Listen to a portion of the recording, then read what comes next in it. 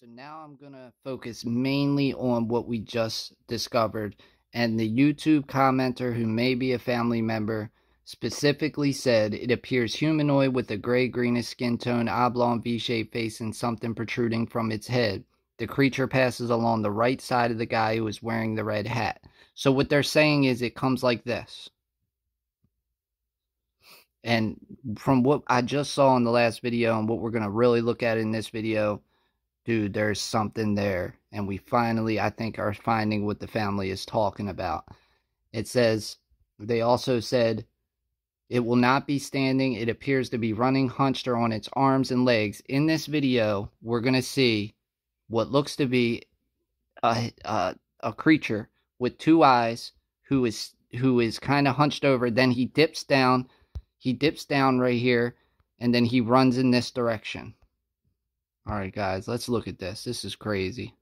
Thank you to the commenter, Re Acosta, if you are one of the family members, because seriously, I'm seeing what you're seeing now. So we want to focus right here, guys. Watch this.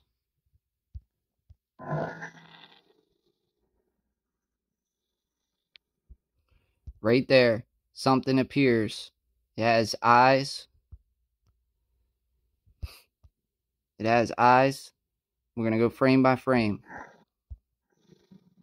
Two eyes. It just dipped. Two eyes. It kind of looks like a skull. It's right here. It has two eyes. Like that. My drawing's terrible. But look, it's dipping down. I want to try to rewind a little bit. Here we go. Watch again.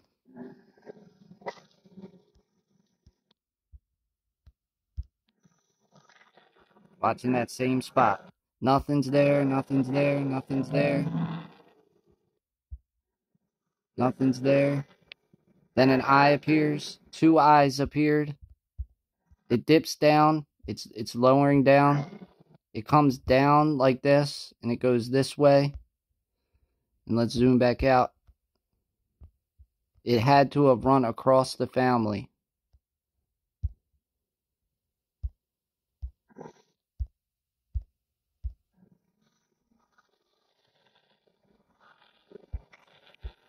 And that's when the red hat guy got scared.